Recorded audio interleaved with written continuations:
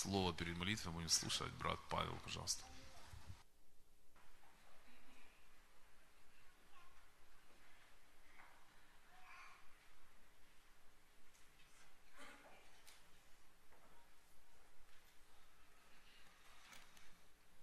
Мир вам, Церковь Божия!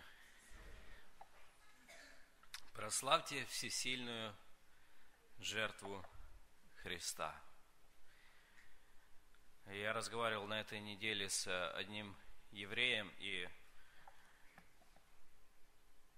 я ему указал на то, что вот как интересно, что после того, как Бог дал свою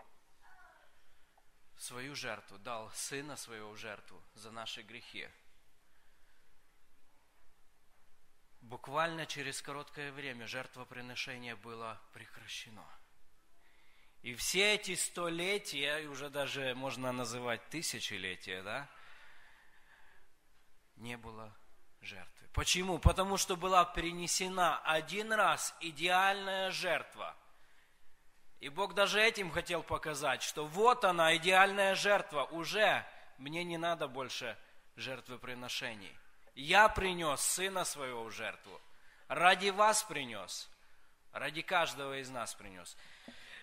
Горько осознавать, тяжело осознавать, что многие люди еще не видят, не понимают. Даже вот этот человек, с которым я разговаривал, он каждое утро молится. Это свидетельство его людей, которые на него работают. Каждое утро молится, соблюдает все. Определенную пищу только ест. В субботу не работает и так дальше, и так дальше. То есть все пытается, есть определенное стремление. Но нету самого главного, нету посредника. Я хотел бы сегодня говорить об одной важной теме, очень важной теме для каждого из нас. Тема греха. Почему она важна? Потому что очень часто мы неправильно реагируем на результат греха. Вот если мы согрешили, очень часто я даже за себя скажу, мы остаемся в том положении. Вот я согрешил, и сатана, пытаясь обмануть, использует две тактики. Первая тактика – это, слушай, это же не грех. Все так делают, и ты так делаешь, это нормально. Ничего страшного, не переживай. Забудь за это. Это первая тактика. И у него получается это. А еще у него есть тактика другая. Тоже очень коварная тактика. Он увеличает грех. И увеличает до такой степени, что у нас не возрастает сознание греха, что мы согрешили против Господа, и нам нужен Господь. Но увеличают до такой степени, что уже тогда звучат следующие мысли. Он тебя не простит. Богу такие, как ты, грешники, не нужны. Ты не Божие дитя. Я думаю, я не знаю, как вам, но мне приходили еще и другие мысли. Я слышал от других, что и им приходили такого рода. Ты похулил Духа Святого. У сатаны много методики для того, чтобы нас держать вдали от Христа. Не для того, чтобы мы осознали грех и захотели бежать к тому, кто умер за наш грех. Но для того, чтобы мы вот там валялись в грязи и думали, что вот я такой последний, никому не нужный, и там и оставаться. И там же и оставаться. И это происходит очень часто в жизни верующих людей. Это происходило в моей жизни, когда сатана работал, и, конечно же, кому успех был от этого, кроме его? Раньше Бог дал возможность израильскому народу, если кто-то согрешит, они приносили или приводили жертву, ложили руку свою или руки на это животное, и потом это животное приносило жертву для того, чтобы грехи символически перенести на это животное, на эту жертву. То есть человек ходил, он понял, он согрешил. Он знает, ему надо. Эта жертва, это что-то стоило, для него это было дорого. В прямом смысле слова жертва была. Надо было оторвать то, что тебе принадлежало, часть твоего благосостояния, для того, чтобы заплатить вину за свой грех. Почему я об этом говорю? Потому что и у меня, и я думаю, и у вас были подобного рода случаи, когда мы чувствуем себя настолько ненужными, ничтожными, что мы даже не осмеливаемся прийти к престолу благодати для того, чтобы получить помощь, получить прощение. Понимаете, Бог дает сознание греха для того, чтобы мы оставили грех. А сатана тоже пытается увеличить это сознание, но увеличить до такой степени, чтобы мы думали, мы только грех видели, и все. Слово Божие говорит очень ярко, очень красиво, очень ясно для каждого из нас. Следующие слова, которые я хотел бы прочитать, чтобы мы могли вникнуть, посмотреть и запомнить. Слово Божие живо и действенно, поэтому давайте мы внимательно посмотрим на эти слова. Первое послание Иоанна, 2 глава, 1 стих. Дети мои, сие пишу вам, чтобы вы не согрешали. А если бы кто согрешил, то мы имеем ходатая пред Отцом, Иисуса Христа, праведника. Он есть умилостивление за грехи наши, и не только за наши, но и за грехи всего мира. И мы можем подумать, а если кто согрешил, а если не согрешил? И иногда вроде о себе думаешь, да вроде ничего не согрешил, вроде все нормально. Бывают и такие моменты в жизни. Но и на такие моменты, 1 глава, 8 стих Иоанна говорит, если говорим, что не имеем греха, обманываем самих себя, истины нет в нас. Если исповедуем грехи наши, то Он, будучи верен и праведен, простит нам грехи наши и очистит нас от всякой неправды. Обещания Божьи, они верны, они сильны. И поэтому, читая это слово, мы можем его не просто прочитать, а принять для себя и осознавать, что если кто согрешит, если я согрешил, я имею ходатая пред Отцом Иисуса Христа, праведника. Он есть умилостивление за мои грехи. Он есть умилостивление за мои грехи. Евангелие Матфея написано, 1 глава, 21 стих.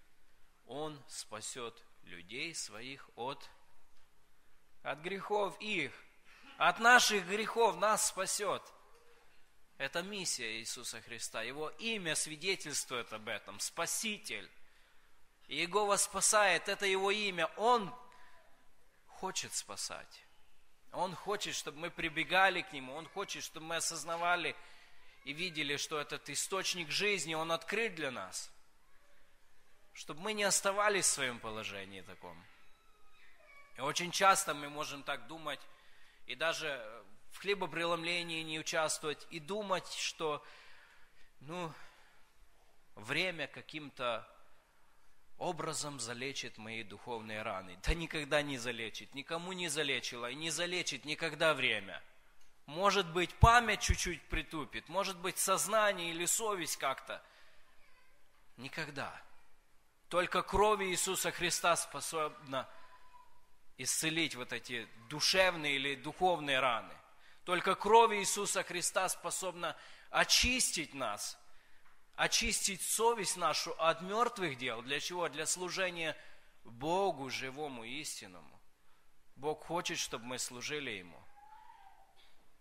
И для нас есть этот источник очищения, источник прощения для каждого из нас. И нам надо помнить это. Нам надо всегда нашим духовным взором видеть это. И я хочу еще следующее сказать. Знаете, что нарисовать картину или увидеть следующее. Помните, израильский народ вышли. Очень много, конечно, они за свое время исхода роптали на Моисея, на Бога. И вот одним из наказаний были змеи. Ядовитые змеи. Они начали жалить их, они умирали.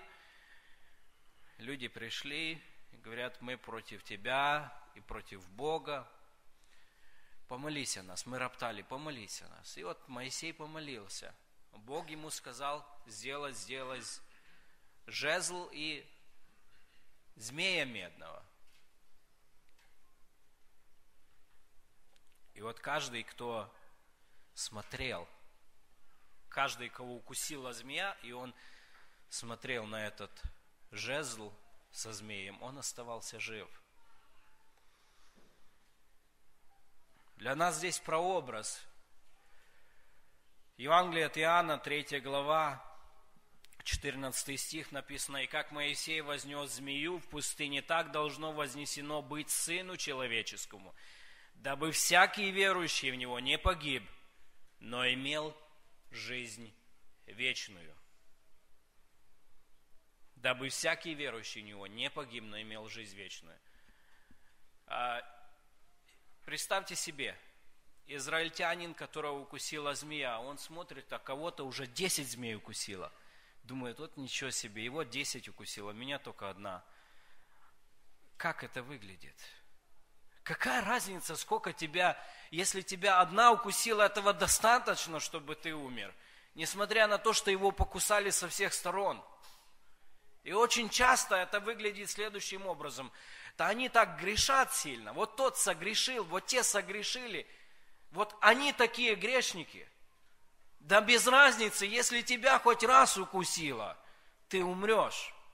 Смотри на тот укус, не смотри, что его покусали, смотри, что тебя укусили, смотри на жезл.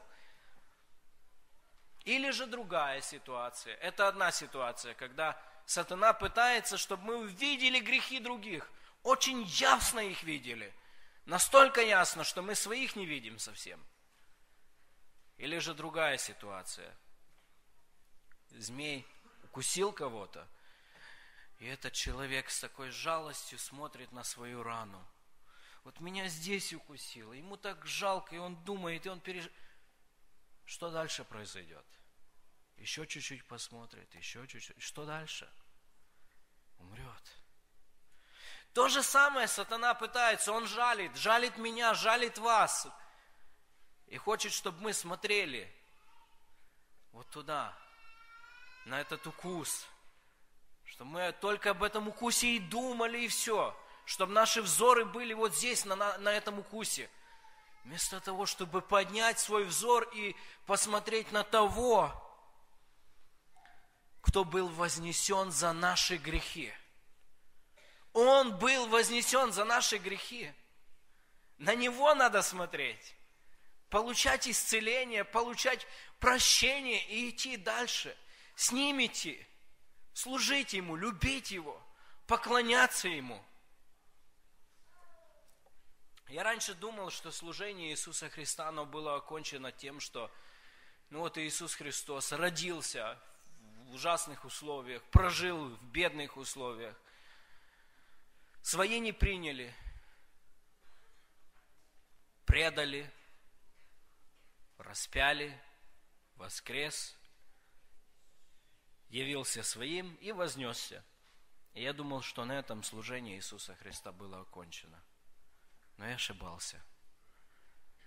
Служение Иисуса Христа до сих пор продолжается. Слово Божье говорит, Он ходатайствует за нас. Это то служение, которое Он занимает сейчас. Он сидит по правую сторону Отца. И Он ходатайствует за нас. Он говорит Богу, Боже, это мои дети, за которых я отдал свою жизнь. Это те, которых я искупил. Это те, которых я Тебе усыновил. Он является ходатаем. Слово Божие называет его, когда мы прочитаем послание к евреям, мы увидим, что многократно Иисуса Христа называет священником, первосвященником. То есть тем, кто раньше стоял первосвященник между людьми и Богом. Сначала за себя жертву приносил, потом начинал за людей приносить. Этот же, являясь священником, был же или стал же и жертвой умилостивления, жертвой прощения.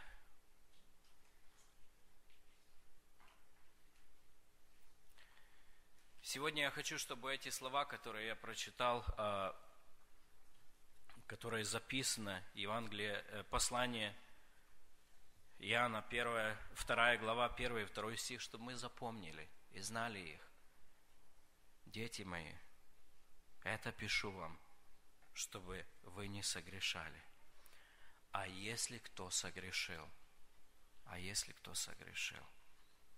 то мы имеем ходатая пред Отцом Иисуса Христа, праведника. И дальше, если исповедуем грехи наши, то Он, будучи верен и праведен, простит нам грехи наши и очистит нас от всякой неправды. Процесс освящения, процесс исповедания – это процесс приближения к Богу. Бог хочет, чтобы мы исповедовали наши грехи, чтобы мы не рассматривали их, не думали, не пытались забыть, не пытались временем как-то заглушить. Исповедуйте свои грехи. Давайте я буду, и мы, и каждый из нас, если у нас происходит какое-то падение, маленькое или большое, не оставайтесь в этом положении. Исповедуйте тому, кто является ходатаем, кто исполняет до сих пор это служение ради вас, ради меня. Исповедуйте и получайте прощение. Служите Господу с чистой, с очищенной кровью Иисуса Христа совестью. Аминь. Помолимся.